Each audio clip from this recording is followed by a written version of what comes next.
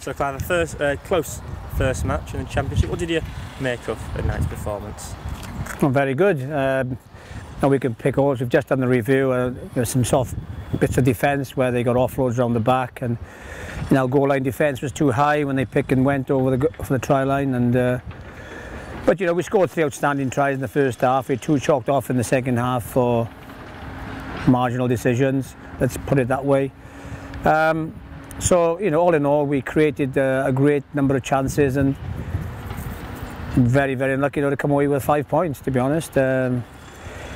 It's going like that with Cornish Price at the moment. At one stage, they couldn't beat us, no matter what they tried, and now the shoe's on the other foot at this moment in time, where they've chalked up consecutive wins against us. And I feel the last 2 occasions that we've been down there towards the end of last season and this season, we deserved a lot more.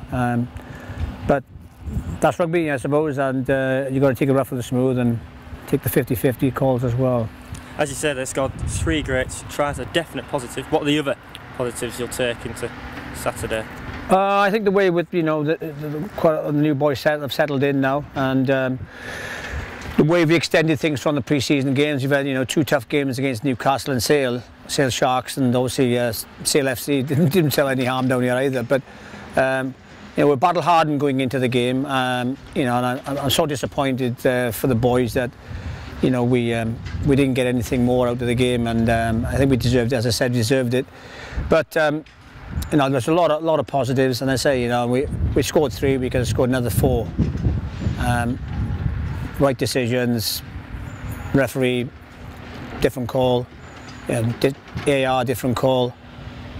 It wasn't to be, but I'm content in the fact that we gave it a real good dig down there. And looking to Saturday against Hartbury, they picked up a good win against Carnegie in their first game. What are you expecting from them? They did. Enthusiasm, organisation,